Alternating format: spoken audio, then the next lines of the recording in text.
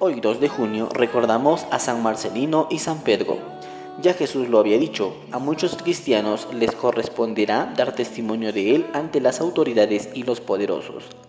Eso ocurre con San Pablo cuando es arrestado en Jerusalén.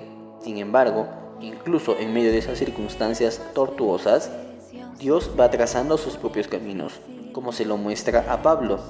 En el Evangelio seguimos leyendo la oración de despedida de Jesús y en ella no solo se preocupa por los discípulos de entonces, sino también por los del futuro, por nosotros.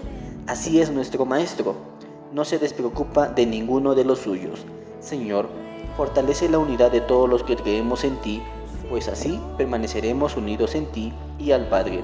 Te suplicamos, Señor, que tu Espíritu infunda con tal fuerza sus dones en nosotros, que nos conceda un corazón que te agrade y propicio, nos haga conformes a tu voluntad.